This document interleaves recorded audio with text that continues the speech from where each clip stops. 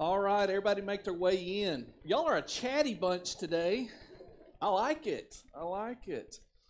Well, welcome to the second Sunday of the new year. We are here, and 2023 is already turning out to be a wonderful year. So thank you for being here today. We want to say thank you to everyone that's watching us online as well. There's no better place to be than right here at Living Word Baptist Church, and we're so thankful that you're here. We're going to go ahead and begin this morning. I hope you're ready to worship. Oh, well. Leo, come on. Wow. I don't know what else to do. Come on, good. Leo. You lead us in a word of prayer, and then we're going to stand to our feet, and we're going to sing. God's good. Amen. God is good. Praise the Lord. Good morning, church family. The Bible teaches us that there's no greater name than the name of Jesus.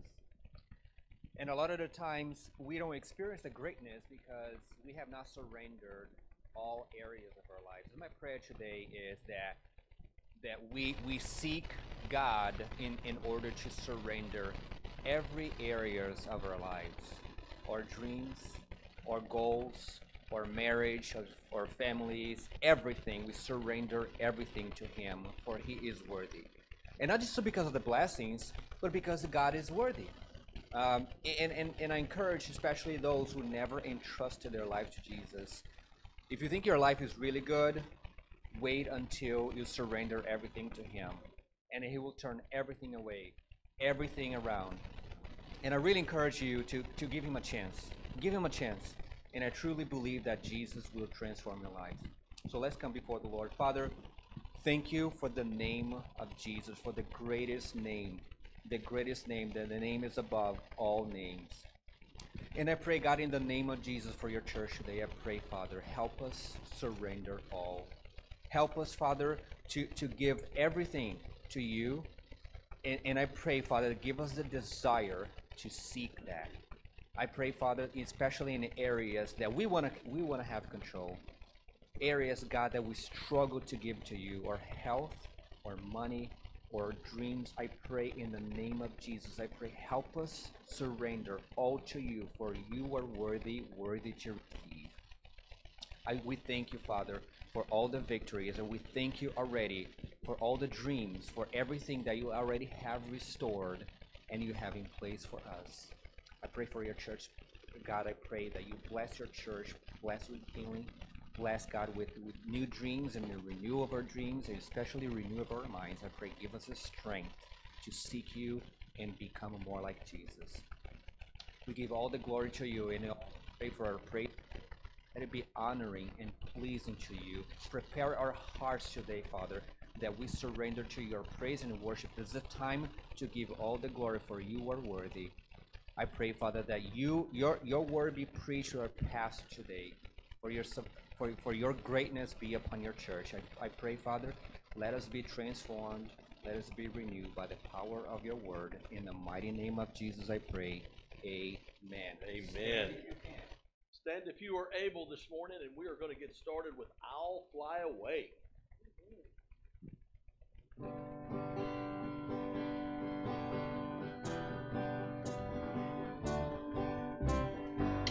Some glad morning when this life is o'er, I'll fly away to a home on God's celestial shore.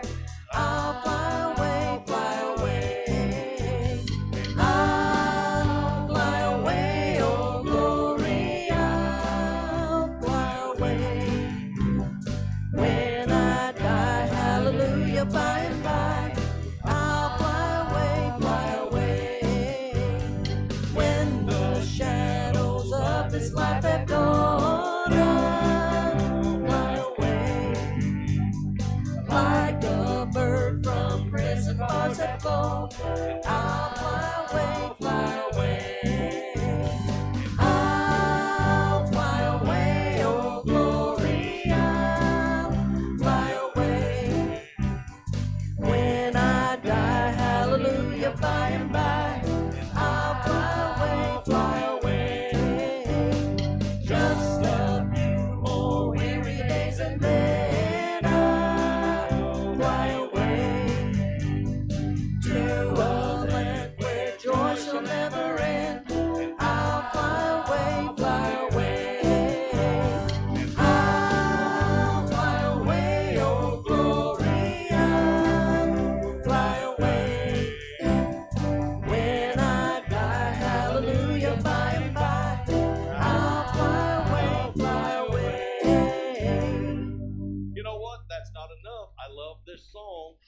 song. Let's go to that last verse and let's do this again. Y'all want to do that? Boy, I love this song. Here we go. Just a few More weary days and then I'll fly away to a land where joy shall never end. I'll fly away, fly away. And I'll fly away, oh glory, I'll fly away. When I die, hallelujah, by and by. I'll fly away, fly away. and I'll fly away, oh glory, I'll fly away. The morning when I die, hallelujah, by and by. I'll fly away, fly away. amen, amen. Well, that was fun. Just hang on. Put your seatbelts on. It's going to be a fun day. It's going to be a good day. What a friend we have in Jesus. Amen. Amen. All our sins and griefs to bear. This is a powerful song. Powerful song. And you know what? This song here, I don't know, this morning when we were singing it, all of a sudden I started thinking about all the people in my life that I've been to church with and done things with. And it was just so powerful that Jesus has brought me into other people's lives and they're into my life. And it was just so amazing. So just think about through your life, all the people that God's brought into your life in church, just because you accepted Jesus Christ. How powerful is that? Here we go.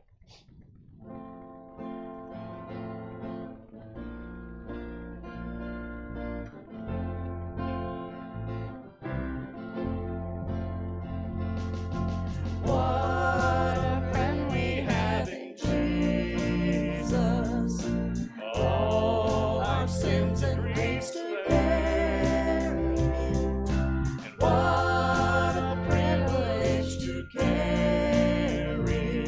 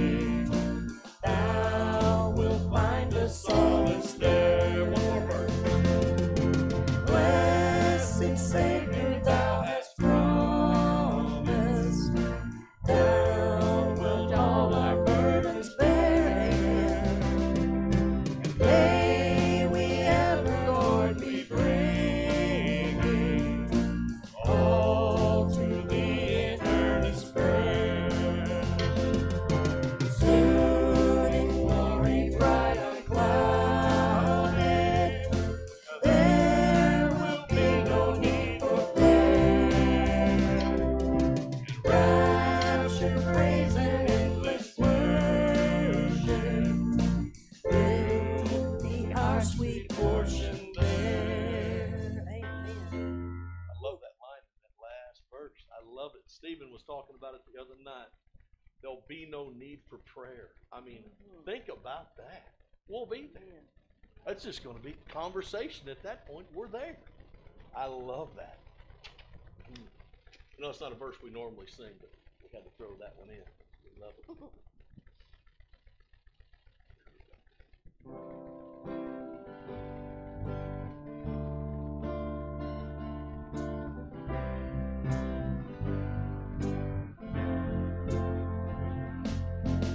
Light of the world, you step down into darkness.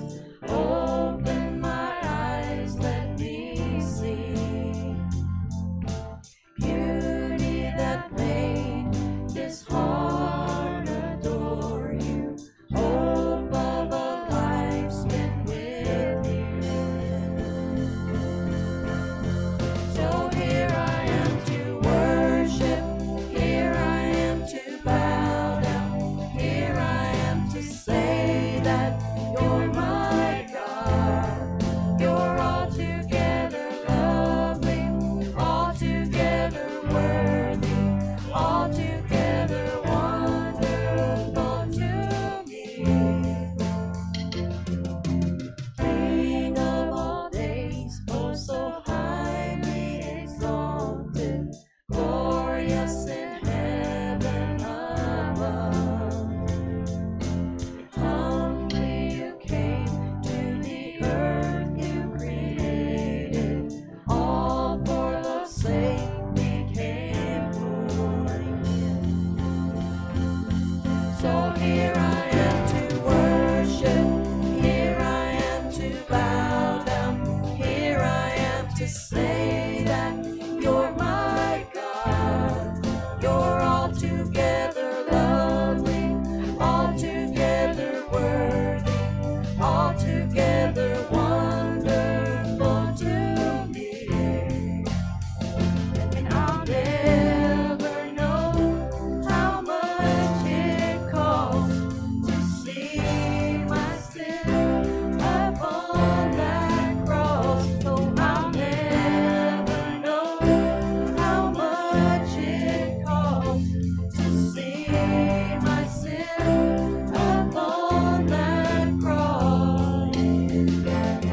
So here I am to worship, here I am to bow down, here I am to say that you're my God.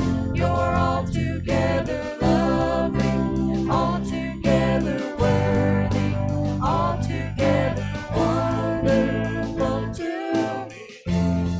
So here I am to worship, here I am to bow down, here I am to say that you're my God. You're altogether lovely, altogether worthy, altogether wonderful to me. So here I am to worship, here I am to bow down, here I am to say that you're my God. You're altogether lovely, altogether worthy, altogether wonderful to me. So here I am to worship, here I am to bow down, here I am to say that you're my God. You're altogether lovely, altogether worthy, altogether wonderful to me. So here I am to worship, here I am to bow down, here I am to say that you're my God. You're altogether lovely, altogether worthy, altogether wonderful to me. So here I am to worship, here I am to bow down, here I am to say that you're my God. You're altogether lovely, altogether worthy, altogether wonderful.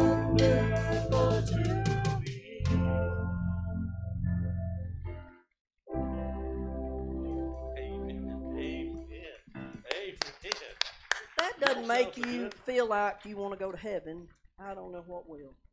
Right now. That's going to be, I mean, I'm ready to look to the east. That is the east. That is the east. That's awesome. Looking that way. Boy. So good. So That maybe was good. everybody ought to turn around and sing that way. No, I'm just kidding. And y'all can hear me when I'm telling them where we're going to go next, right? Because we really do not plan this. This is God just taking over, and they know to keep the seatbelts on. But y'all don't have to. Y'all just have a good old time. Here we go.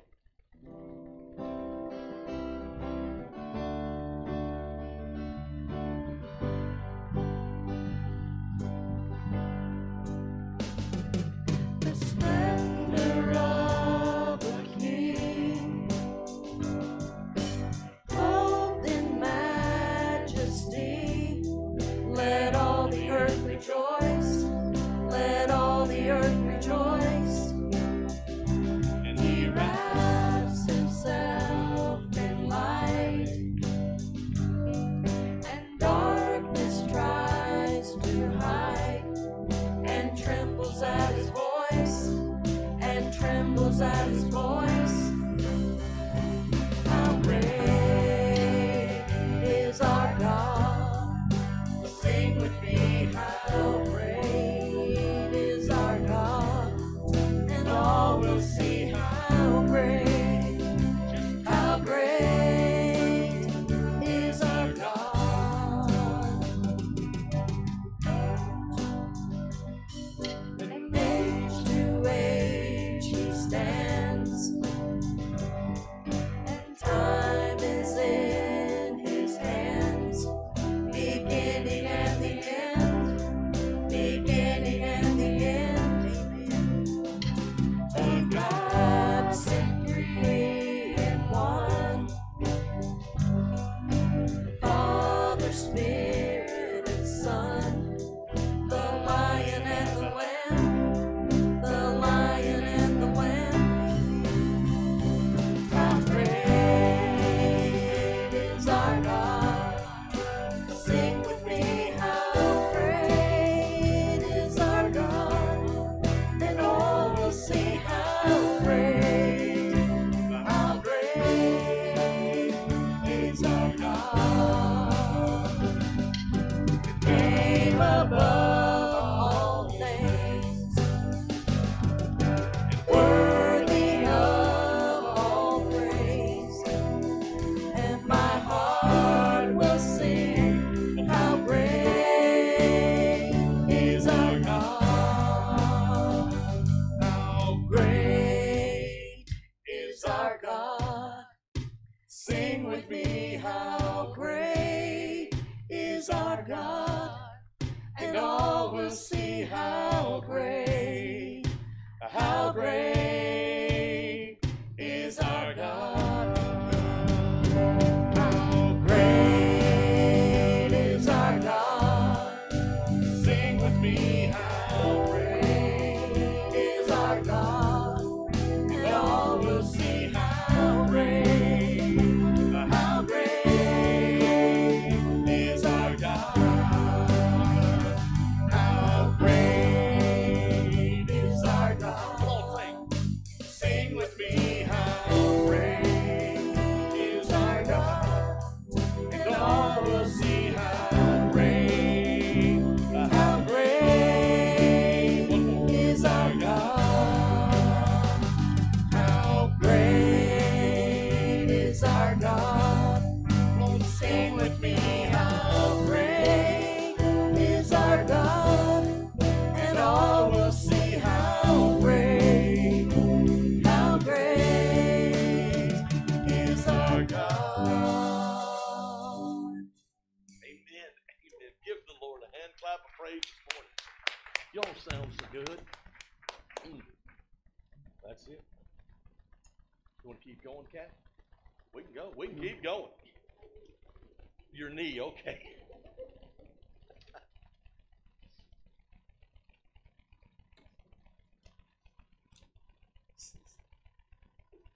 Praise the Lord.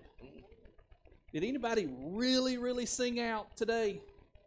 3 of you? Okay, because I was really singing out because God is good. I mean, we can sing about his goodness and we can praise him for his greatness. And if that doesn't light a fire under you, at the end of the message today, when we have the invitation, you need to come get saved. Seriously. If you're not happy about God, if you're not consumed in his goodness, if you can't sing about his greatness, there's something wrong with your heart. And you need to get saved. You really do. You need to get saved. Because we ought to come in here together. Hang on, let's do some announcements. Whew. Wow. Okay, all right. Wednesday night is our baked potatoes and salad. I don't even see Tiffany here today. Where's Tiffany at? Is she not here? Oh, well. We're so thankful for our Wednesday nights. That's a great time to come and fellowship with one another and have Bible studies together. So it's just really, really a good time. Also, save the date because Ivan Parker is coming on February the 11th. Tickets are now for sale, okay? Now, there's free tickets and then there's tickets that you need to purchase. If you want to come and really have a good evening, the tickets are $100 a piece, and that includes the meal. That includes the meet and greet with Ivan Parker. There's some giveaways. There's a lot of good things for the $100 tickets. And I'm feeling so generous, okay, that if you'll buy 2 tickets, Frank, if you'll buy 2 tickets, one for yourself and one for your wife, I'll cut you a deal $150 for 2, all right? $300 for 4, but if you buy 2, it's $150, all right? So make sure you go ahead and get those. We're only selling 50 tickets, okay? That's all that we can really allow in our fellowship hall, so we're only going to sell 50 of those tickets. Includes the meal, giveaways, stuff like that. And then we're going to give an opportunity for our members to buy those tickets first, and then we're going to open it up to the public. And then there's general admission tickets. They're free.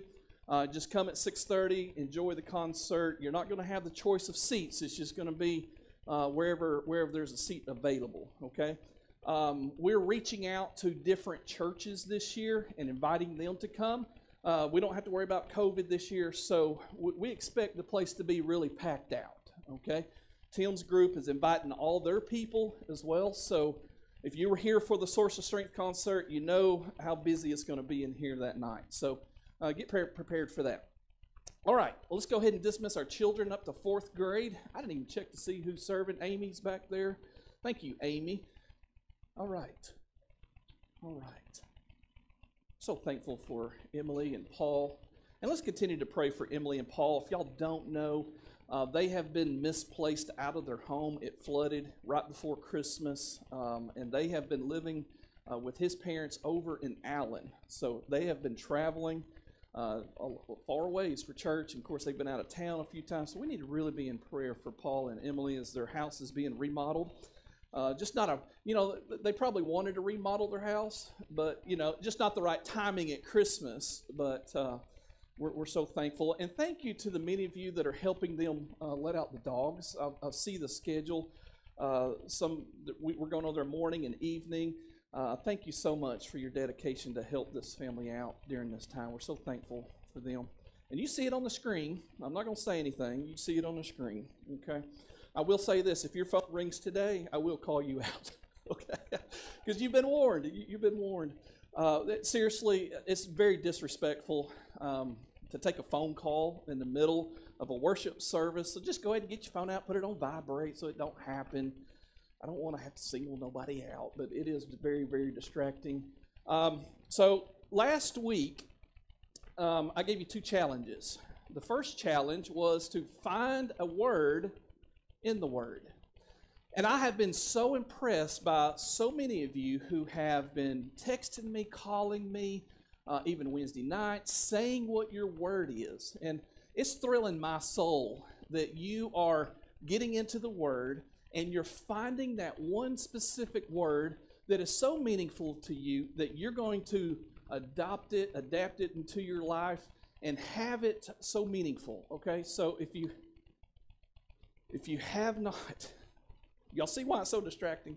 If you have not getting that word yet, I want you to pray. Get that word into your life. The second challenge I gave you was I challenge you to read the New Testament in 24 days, okay? You can go to our website, and on the home page, you can see that there's a link to get that sheet that has the 24 days schedule.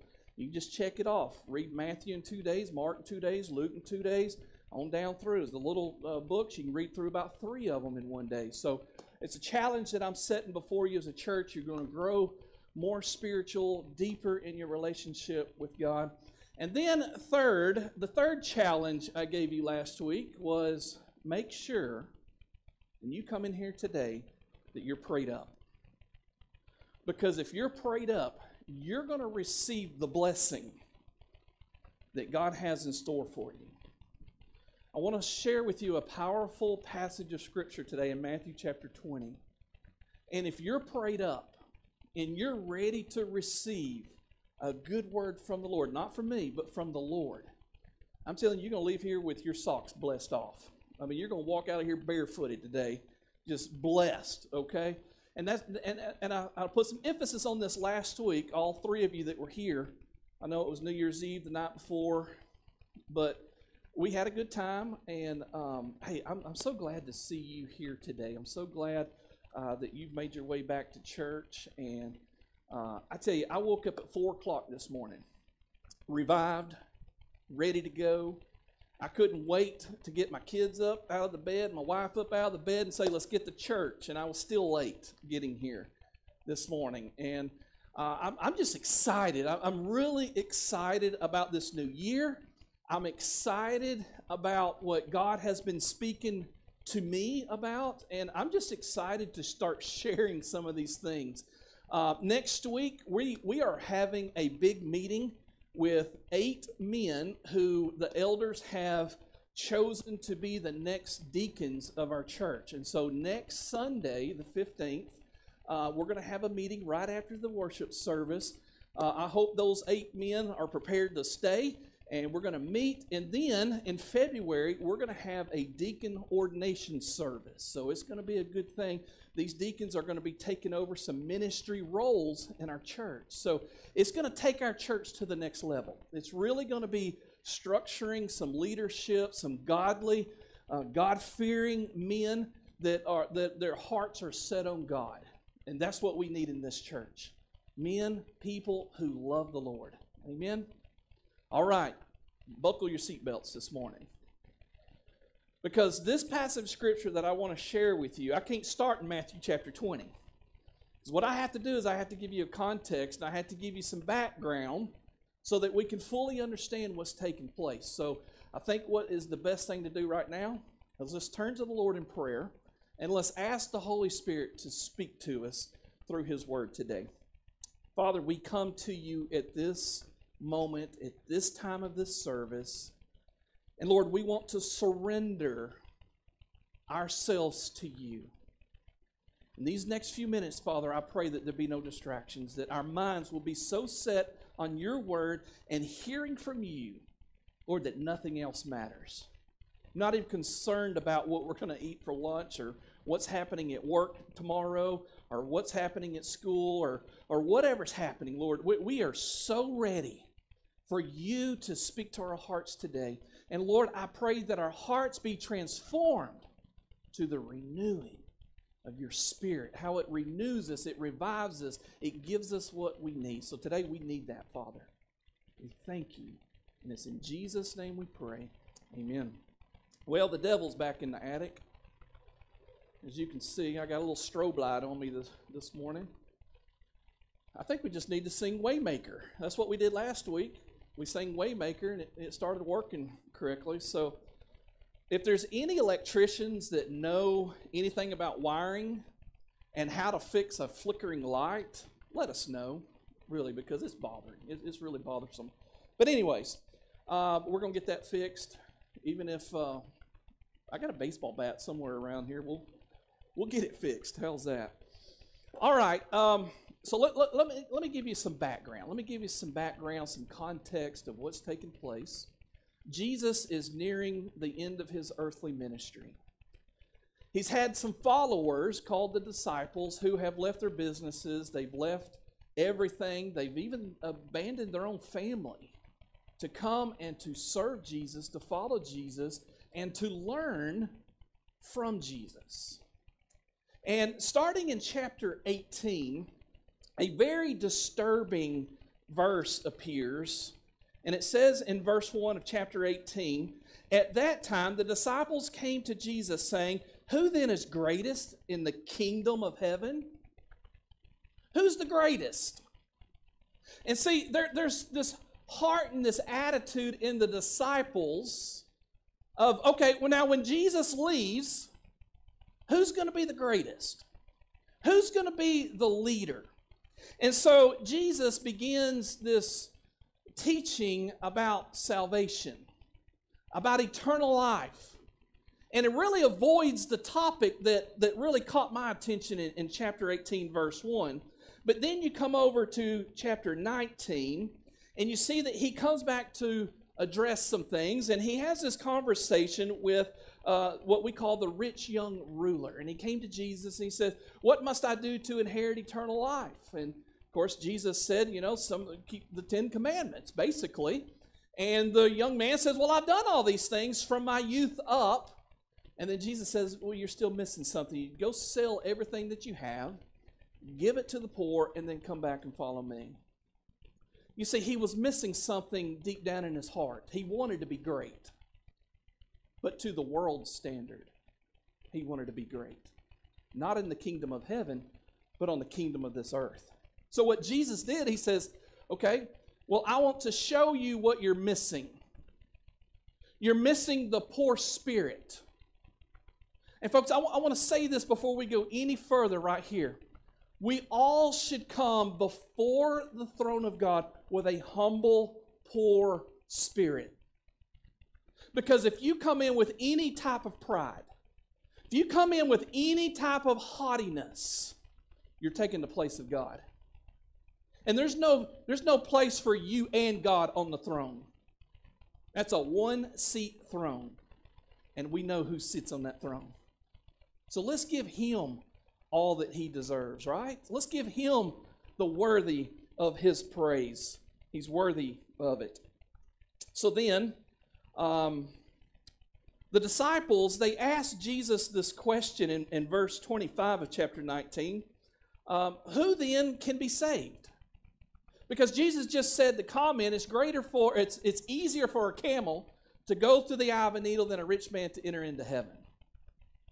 Because there are so many things that happen in the heart of a man that is so consumed in material things, in riches of this earth, that it'll actually keep them from inheriting eternal life. Because they've set up their own kingdom right here, right now. And so the disciples asked this question, who then can be saved? And then he says, with men it's impossible, but with God all things are possible. And the disciples began to worry in their hearts. They said, man, we've given up everything. We've given up everything to follow you. And so Jesus, knowing their heart and knowing what has taken place deep down in them, he gives this parable that we're going to read right here in Matthew chapter 20. It's a parable. Okay, what's a parable? It's an earthly story with a heavenly meaning. But if you really want to get the full understanding, we have to jump ahead. Actually, you can go to the last verse of chapter 19. He says, but many who are first will be last and the last first. If you go to chapter 20, verse 16, so the last will be first and the first last. So tucked in between those two phrases is this parable.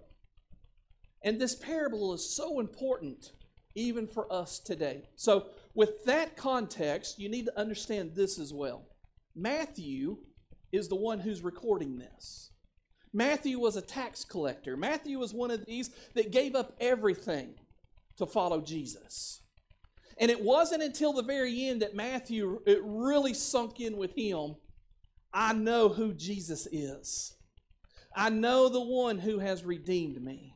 I know the one that I am following is worth it all. But it wasn't until after this teaching, okay? So Matthew chapter 20, we're going to pick up, and I'm just going to preach my way through Matthew chapter 20, starting in verse 1. Jesus says, "For the kingdom of heaven is like a landowner who went out early in the morning to hire laborers for his vineyard." Automatically, Jesus is saying, okay, here is an example. Here is an earthly story. I want you to get the meaning of this because there is a special purpose for what I'm saying. You haven't listened in the past, so now I'm going to tell you a story. I'm going to tell you something that you'll get. You'll understand. Okay? So what Jesus was doing was trying to get down on the level where the disciples were so that they could understand. I don't know if you know me, but I'm a simple man. I really like to keep things simple. And that's how I preach. I want to keep it simple. I want to keep it to where we can understand it. And so this message today is really, really simple. But the understanding of it is really, really deep. And so that's why I want you to be really prayed up as we walk through this passage of Scripture. For the kingdom of heaven is like a landowner who owned a vineyard. Okay? Now, real quickly, I want you to notice that a vineyard is a place where a lot of grapevines are growing. Some of you that are come from California, you probably see all the vineyards up on the hillsides harvesting the grapes, and it requires a lot of workers. It requires a lot of laborers to come and harvest the grapes. Well, at this time, it is harvest season, so the landowner goes out and he looks for people who will come to work in his garden or in his vineyard. So now when he had agreed with the laborers for a denarius a day, he sent them into his vineyard. So what this landowner did, he went up to the local Home Depot or the Lowe's right here in Little Elm. He sat in the parking lot and he wanted to see if there's anybody that was willing to come and work. And so there were some people hanging out. This was custom, that they needed work for the day. And so he saw them and he says, "Hey, you come work for me." And they said, "Well, how much are you going to pay us?"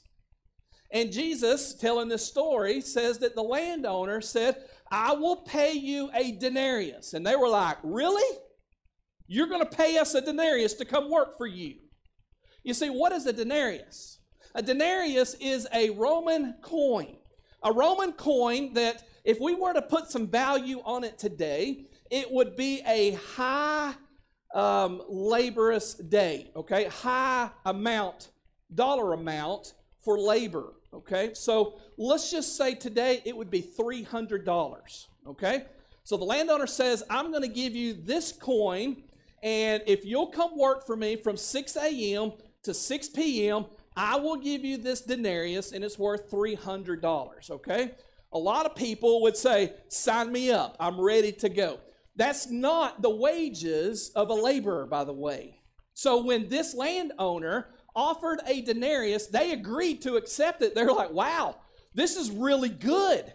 I can go work." Hey, these people set out that day. Most laborers are kind of like what we see on the homeless streets today. They go out and they hold their signs hoping that someone will give them something. Here, this landowner goes out and he sees these people that are willing to work, and he finds them and they want to work. And so he hires them. They agreed to the set amount, a denarius for the day. And then he said, "Let's go to work. We got a lot of work to do." Okay?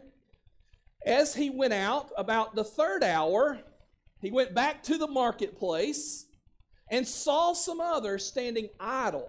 In other words, at say around 9 o'clock, the third hour, this landowner goes back into the parking lot or to the marketplace, and he sees some workers, some laborers, who are just standing around. They don't have anybody to give them any work. So this landowner says, "Hey, why don't you come work for me?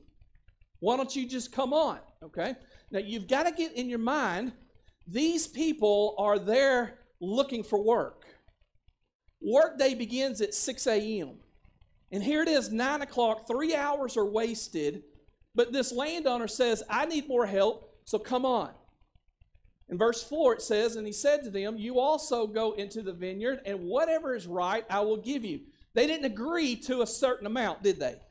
He says, "I will do what is right for you."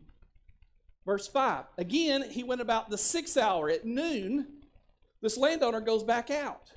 And then again at 3 o'clock in the afternoon, he goes back to the marketplace and he gets these workers to come back and work for him. And he says, I will do what is right. Okay? Then verse 6.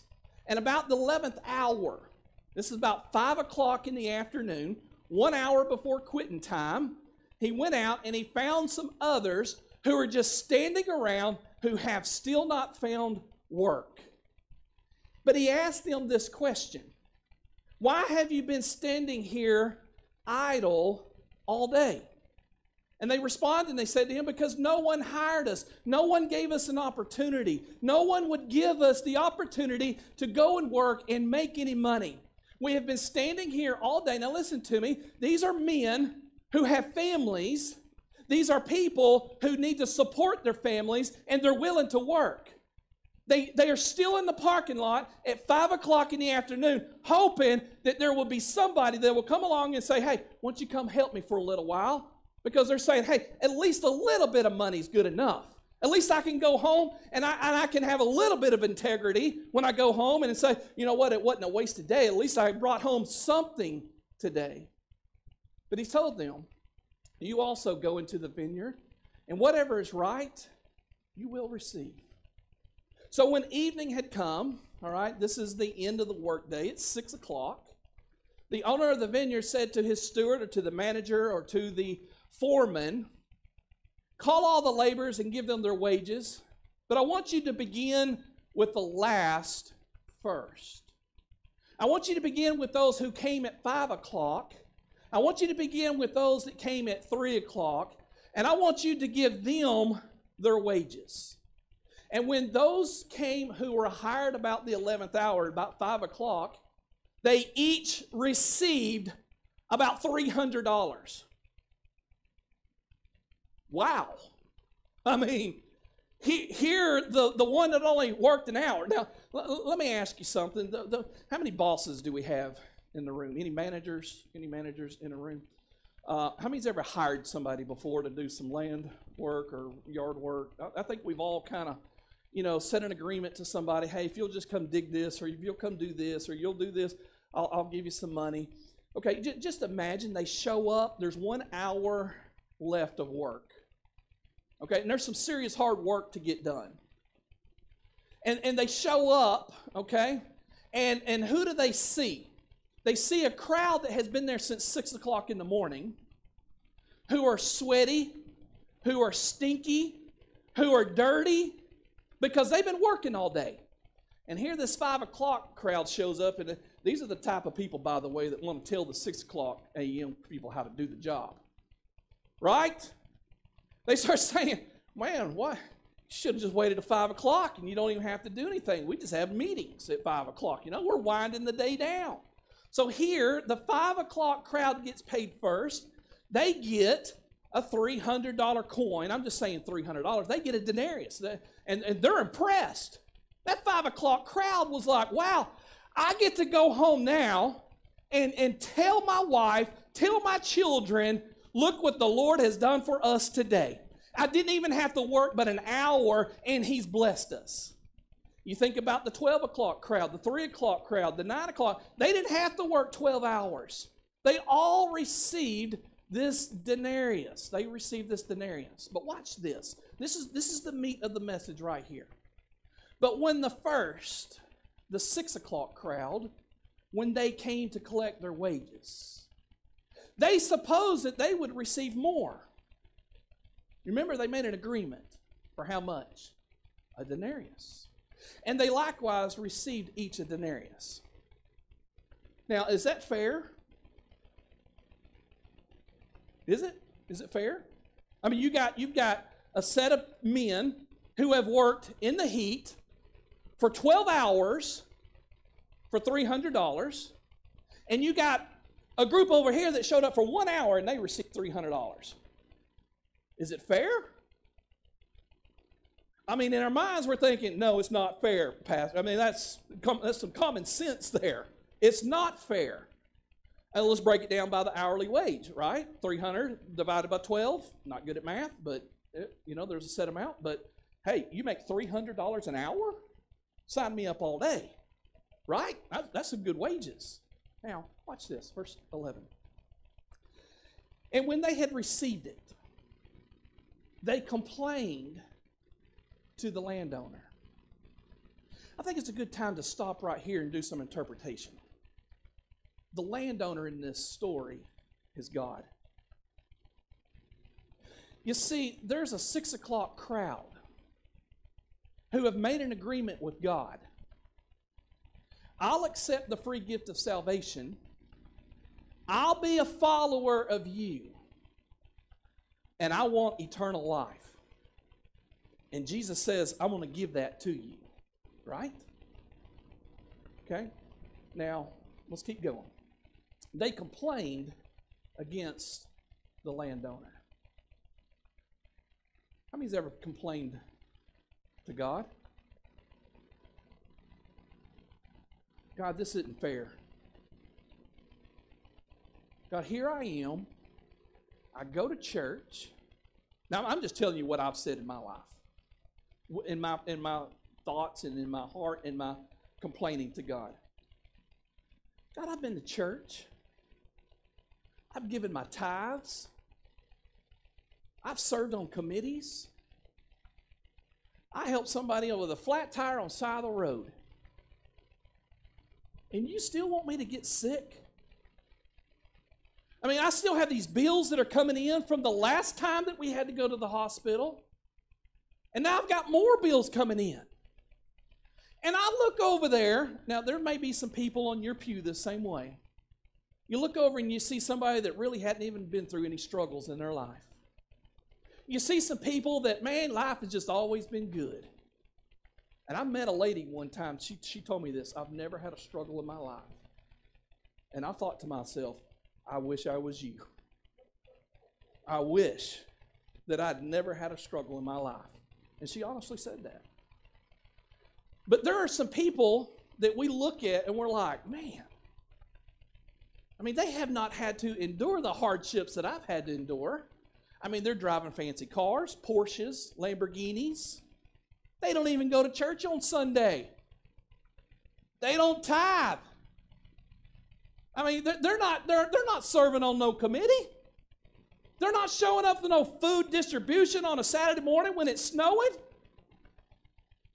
But yet they get to live that luxurious lifestyle. I mean, they make $300 an hour. They make $300 a minute probably. They get on their little keyboard and sell a little stock or buy a little this, sell it there, and then boop, boop, money just rolling in, right? And we look over and like, man, every time I get in my car, it's like,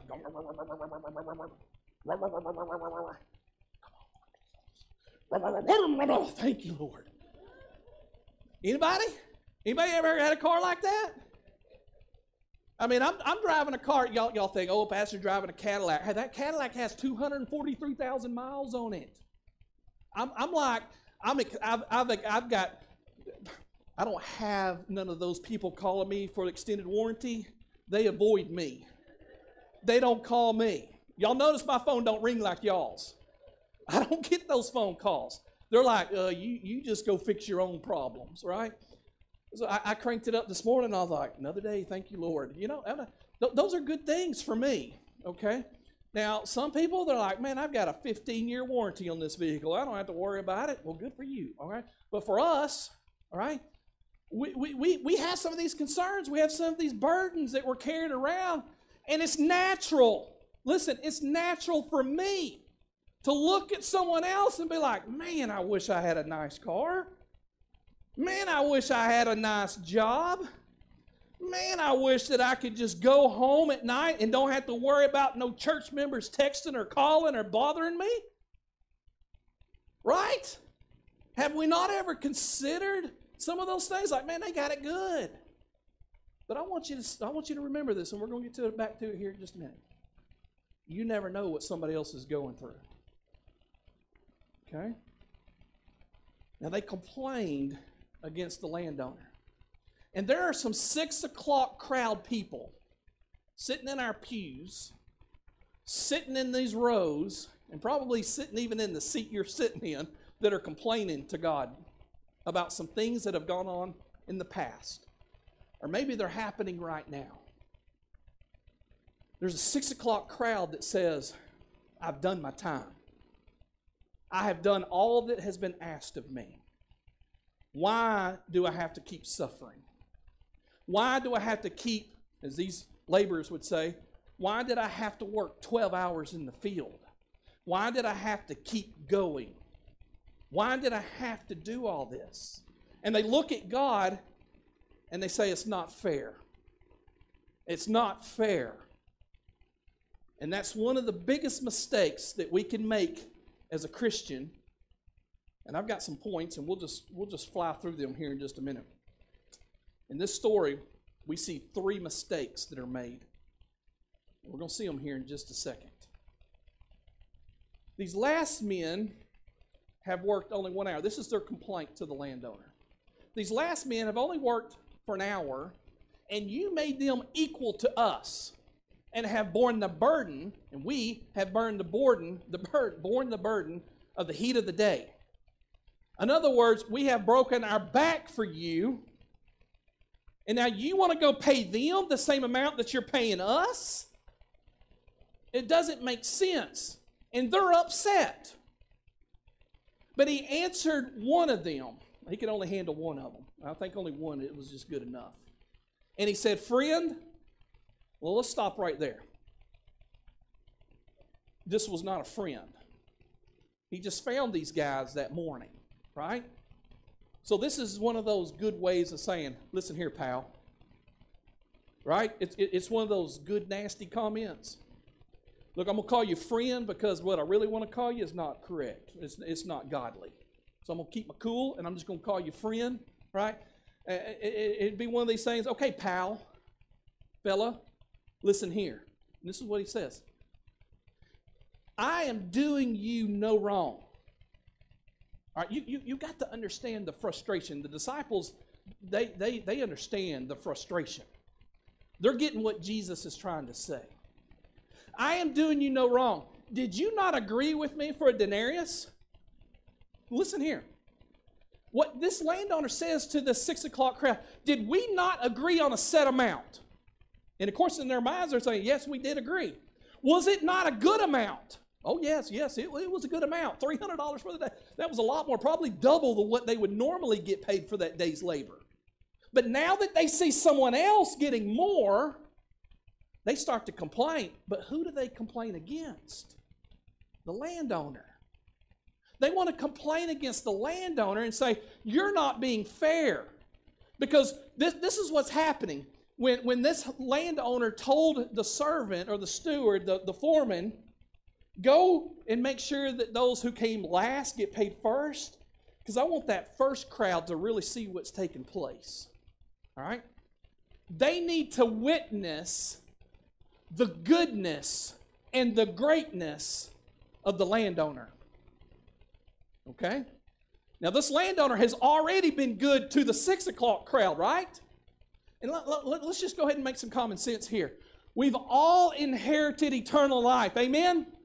If you have been saved and born again through the blood of Jesus Christ, you have everything that you need. You have eternal life. You have eternal security. You have victory over every problem, over every trouble. What more do you want than eternal life? It is good. It is great. We don't deserve it, but God gave it to us. He said, here you go. Here's my son. He'll die for your sins. He'll give you what you need. And we're like, yes, yes. Only when we came in a poor spirit. But when we come into a prideful spirit, we say, how come there's some families in our church that get to go to Greece, get to go to London, spend Christmas in New York? I'm kidding over here. It really happened. By the way, you're like, have you ever spent Christmas in the airport? It's tough, right? So listen, it's natural for us to look at how God is blessing others and say, I didn't get those blessings. God, you didn't bless me like that. God, you didn't give me some of that. I want some of that. And God's looking back saying, was I not fair to you? Did I not give you eternal life? And now you want more? Because you see somebody else has something that you don't have? Is it making sense now? I think it's coming to a point that we all in our hearts were saying, we're the 6 o'clock crowd. We're the 6 o'clock crowd that says, God, I have done everything for you. We're going to rename that 6 o'clock crowd to the Baptist group. Because the Baptists are the ones that complain. You know what the Baptists complain more about? When there's no food. Hey, we can have eternal life all day, but hey, if that casserole runs out, we got problems. We got problems. And I've seen some of y'all watch my eyes when we have these fellowship meals. And when my eyes on that banana pudding, and I see there's only about 2 helpings left, I'm getting serious. If somebody gets up, I'm running. Because I know what they're going after. They're going after that banana pudding. All right? So when we start having this heart issue, all right, we all think about, we're that 6 o'clock crowd. But you want to be honest with yourself? You really want to be honest with God? We're really that 5 o'clock crowd. Did we deserve anything? Did we make a deal with God? Did we really make a deal with God to say, God, all right, I will be a preacher as long as I can go to Living Word Baptist Church. That wasn't in my deal making. Wasn't in my deal making. You know what my only request was to God? When I was 16, being called, and I said, no, I don't want to be like those other preachers. I don't want to be boring. I don't want to waste my life like the rest of them. When I was about 21, 22, 23, I said, okay, Lord, you got my attention now, but I don't want to be a boring preacher. Man, you send me wherever you want to send me, but I don't want to preach those boring Baptist messages. And praise the Lord, He opened the door for me to come to Little Elm, Texas, where there ain't nobody wanting a boring message. I haven't heard the first request. Pastor, I just want one of them boring messages. Haven't heard it. And if I ever see it come across, I'm just going to hit delete real quick so I didn't get it. I don't know. I didn't get your message. Nobody wants a boring message, right? But I said, Lord, I want you to light a fire under me. I want you to light a fire into me so that it'll be so contagious that somebody else gets on fire for you. Because I have witnessed the goodness of God. I have witnessed the greatness of God in my life. And I want to share with people how good God is. I want to motivate people that you don't just go out on a Saturday morning to a food distribution. By the way, the Saturdays are food distribution. You don't go out there on the early morning just because you have to. You go out there because you want to.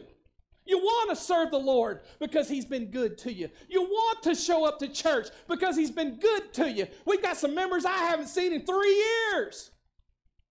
3 years. And they call themselves a member of this church. Where are you? Come to church. Come show up. Bring your checkbook, by the way. So when we think about what do we deserve from God? Judgment. That's what we deserve. We deserve the judgment of God. In other words, we deserve to go to hell because we sinned. But the goodness and the greatness of God says, I don't want you to perish. I don't want you to die. I want you to come and be in my presence. I want you to come and be with me. And I'm going to provide a way for you to come. And folks, it wasn't for no denarius. We are that 5 o'clock crowd that says, man, I'm just so thankful that your grace is so sufficient that you showed up at the last minute and you gave me a chance. Because that's that 5 o'clock crowd that says, we've been sitting here all day. Nobody else wanted us. Nobody else wanted to have anything to do with us. And that landowner says, why are you still here? You could have left. You could have gone home. And he says, no, we had hope.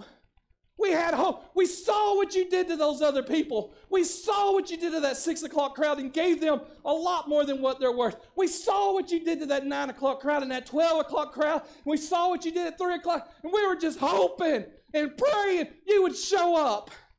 And you did. Aren't you glad when Jesus showed up? I know we just celebrated Christmas, But man, I'm so glad that Jesus showed up. And boy, I get tickled in my spirit when I wake up at 4 o'clock in the morning on a Sunday morning. I say, Lord, I can't wait for you to show up today. I can't wait for you to show up because, man, I'm hungry for your presence. I'm hungry to see what you have in store for us. I can't wait to get there to sing. I can't wait to get there and open up your word. I can't wait. I can't wait. That's not the attitude of the 6 o'clock crowd, is it? We show up sometimes and say, give it to us. We deserve it. We made an agreement. Boy, isn't that a bad spirit? Man, I want a church full of that 5 o'clock crowd. Man, that they look at everything in their life as a blessing. They look at everything that comes into their life. Man, I didn't deserve it, but God, you're so good you gave it to me. Man, God, you have been so good. I don't deserve anything. I deserve to be sick. I deserve to be poor. I deserve to live on the streets. But you've given me a roof over my head. You've given me nice, clean clothes. You've given a wife to me that loves me, that's a helper. You've given me children that are just a blessing, and I want to praise you for it. I want to praise your name. And I can't wait till we go to church, and I can praise your name. Praise your name. I can't wait to give God the blessings for healing me. Isn't that right, Jeff Dalton? That's what you told me on Wednesday night. Man, God's been so good to me. He healed me. He brought me out of 2 strokes. Brought me to where I am right now. Boy, you should have seen old Jeff Dalton Wednesday night. He did a little dance.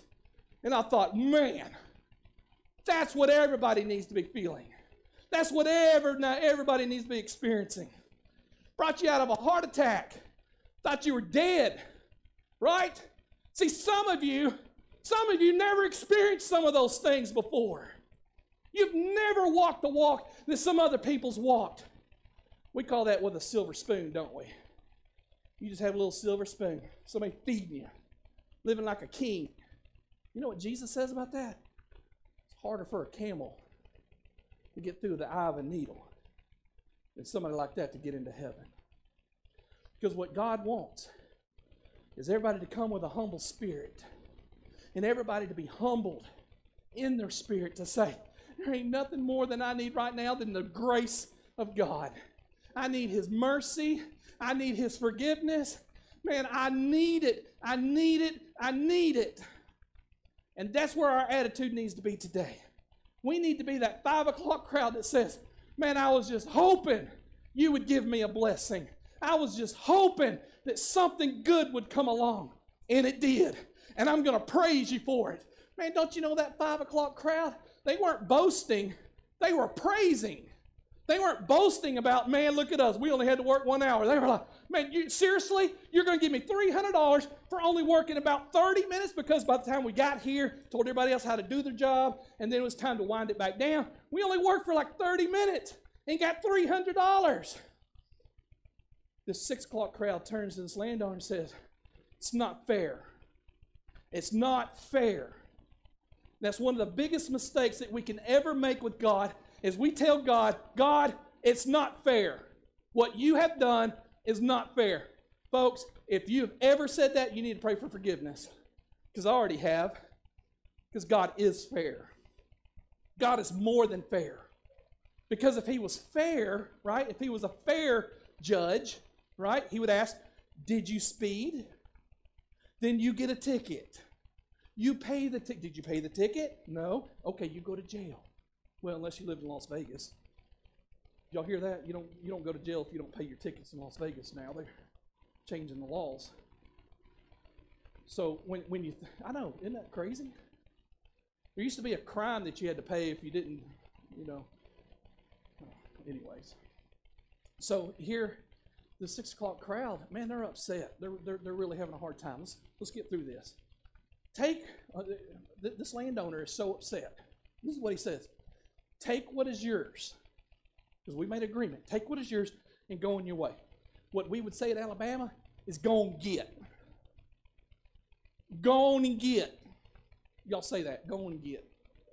Y'all could live in Alabama. Go on and get. All right? That is nice for, I don't want you standing in my face right now. I have done what is right.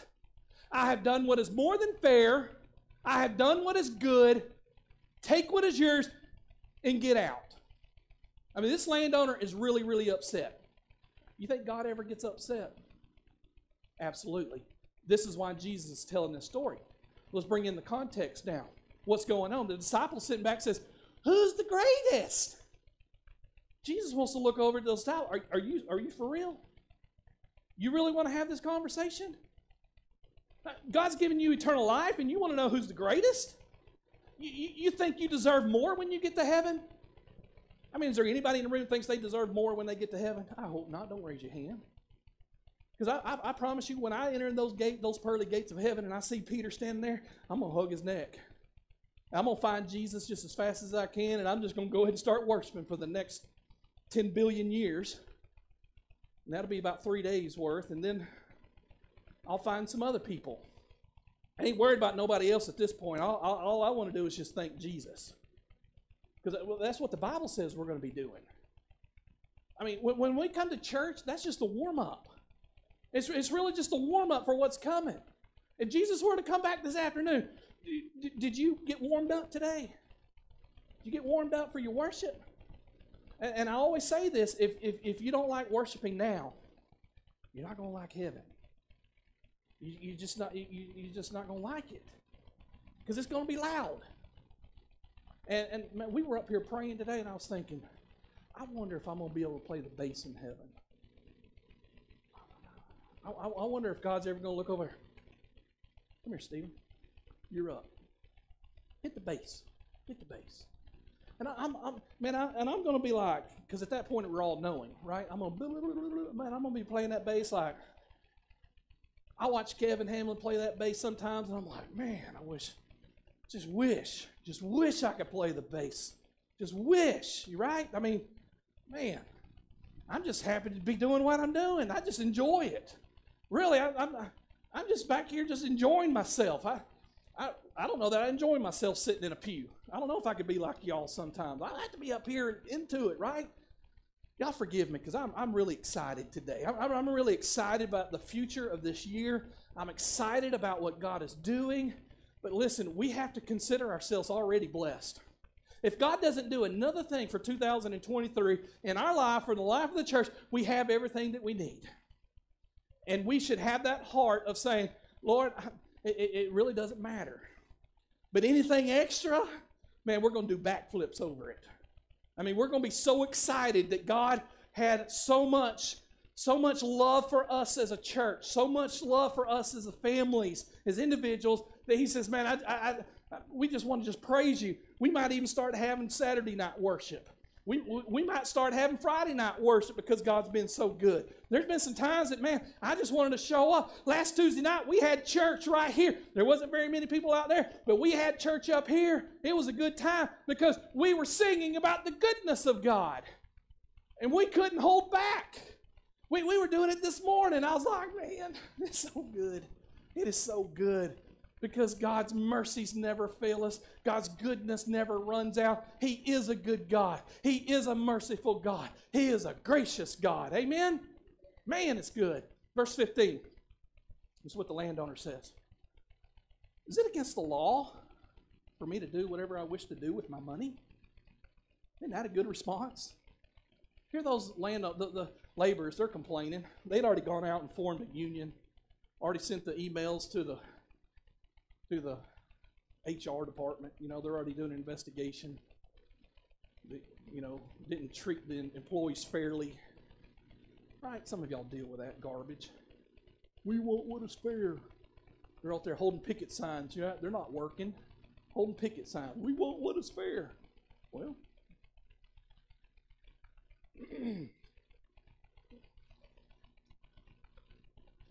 is it against the law for me to... Or is your eye evil because I'm good? You know what that means? Is your eye evil? And he's talking to the 6 o'clock crowd. Did you just happen to see other people blessed more than you and you said, man, I'm jealous?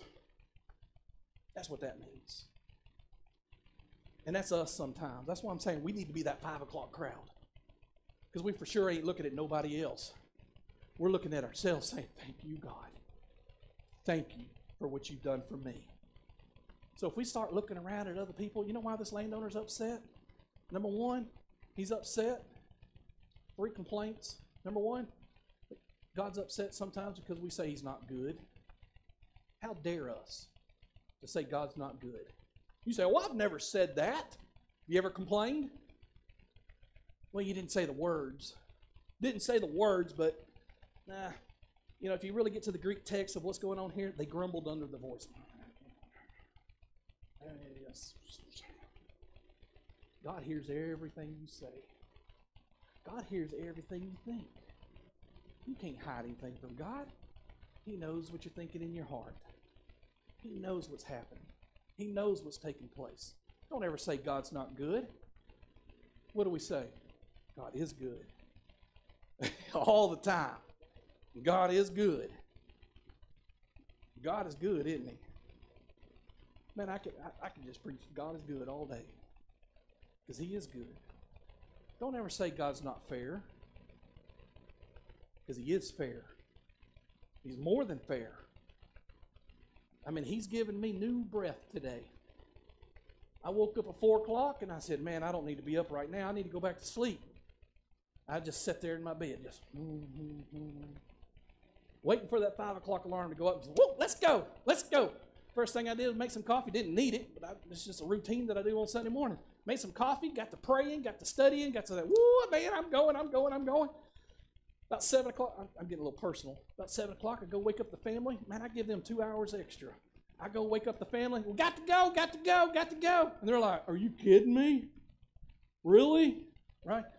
Man, I'm letting the dogs out. I'm out there throwing balls with the dogs. I'm having a good time because I know today's going to be a good day. Man, I'm already feeling it, right?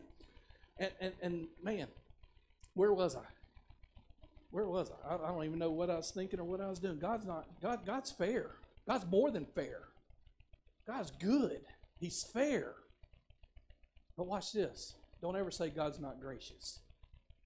Because he sent his only begotten Son to die for us. So why would we ever say that God's not good or God's not fair, God's not gracious? You see, the problem really wasn't with the landowner. The problem was they had eyes that looked over to somebody else. They had eyes that went and looked at somebody else's life. And I want to say this before we end today.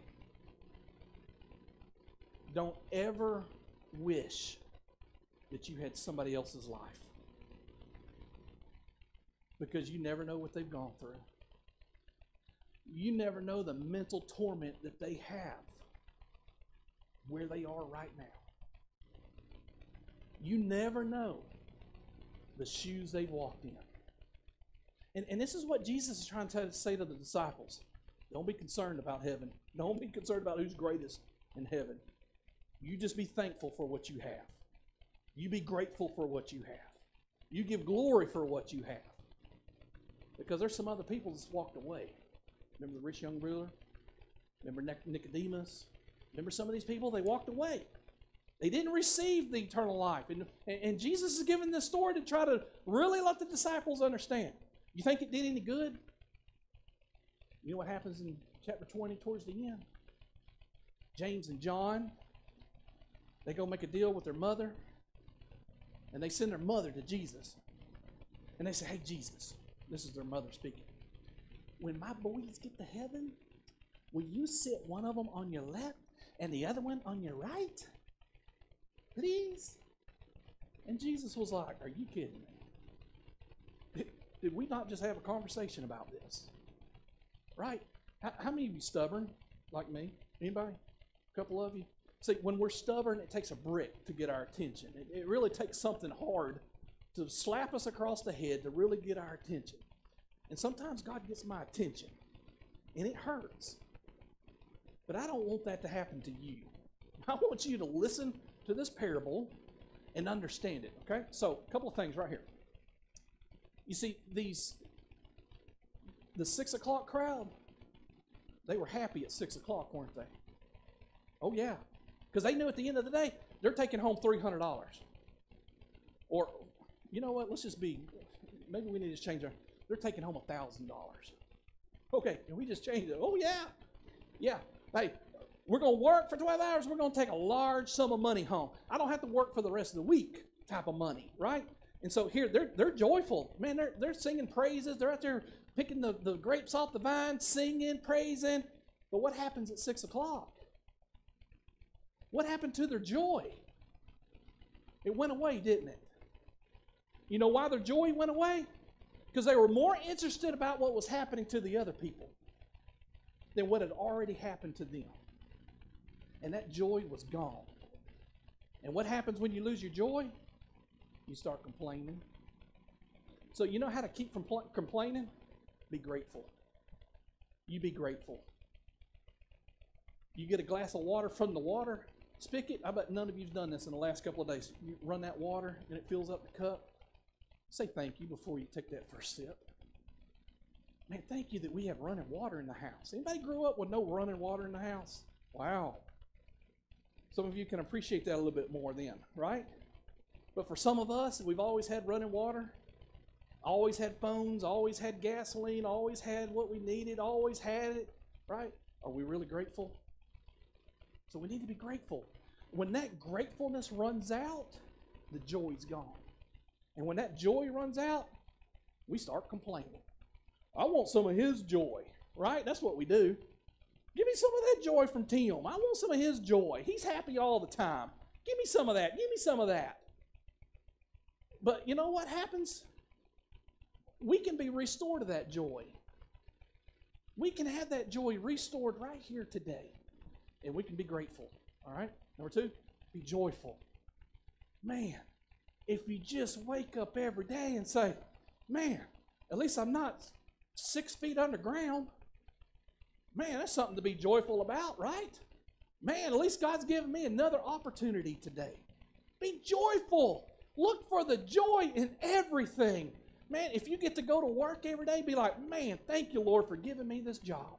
Thank you. I know there's a lot of heartache, but we're going to overlook that. We're going to just praise your name because I got an income coming in. Are you joyful today? Because if you're not joyful, you're grumbling. All right, spouses, y'all be honest with me. How many of you got a spouse that's been a little grumbling? Anybody? Oh, see if he's looking. Be careful. Be joyful. Be graceful. Wasn't that the landowner? Wasn't the landowner so gracious?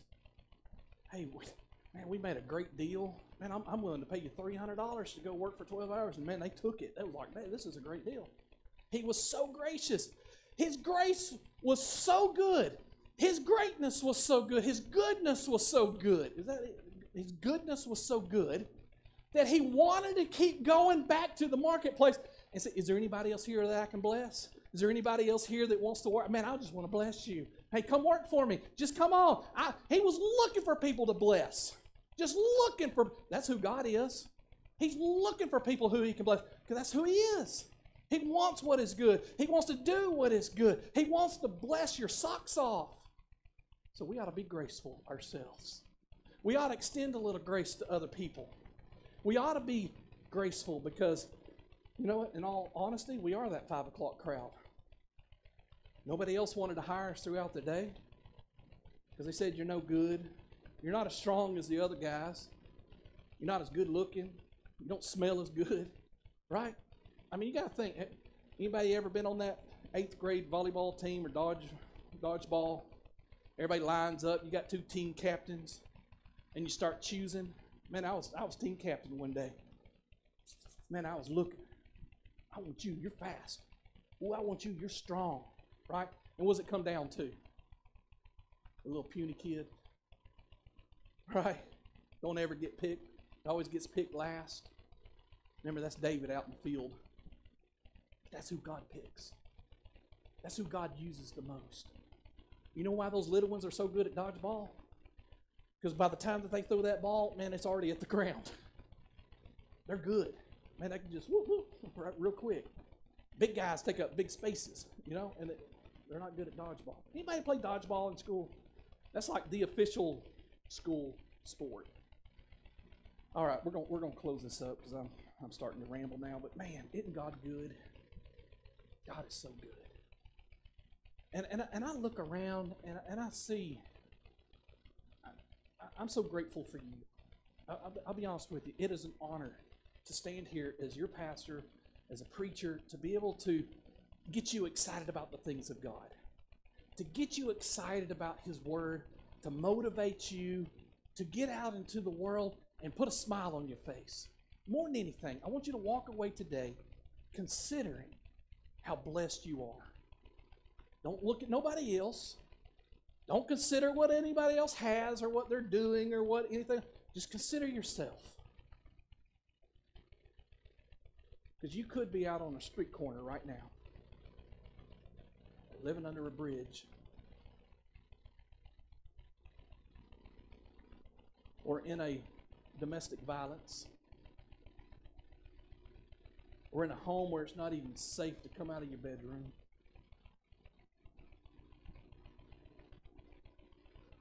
Or in a drug rehab somewhere.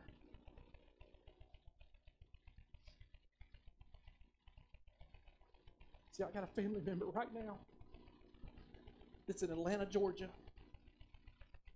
addicted to drugs. And me and my wife prayed about it. And we said, if we can get him here and get him away from those druggies, we could give him a better life. Hopefully, something. But obviously God says, no, he needs more than that. And so they shipped him to a rehab, into a drug facility. And I'm going to tell you something, that fentanyl will absolutely kill you.